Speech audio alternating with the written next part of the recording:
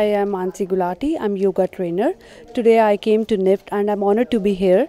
And I have given the beauty tips to NIFT student. And facial yoga is a natural way to keep your skin healthy and beautiful. So sorry. And the thing is that instead of going cosmetic surgeries, Botox, face yoga is a natural way. So you can get rid of many things: pigmentation, pimples, double chin, plumpiness, sagging, many things you can do it by facial yoga. And in my facial yoga, you can control 10-year age. So that is very important. Exercise is very important part of your life. Try to do 30 minutes a day, and 80%, 60 to 80% is based upon diet, and 20% how the way you live in. So diet is also very important. I will tell you one very important thing that you can do, that is very easy, everyone can do. Try to eat oily food, try to avoid oily food after 5.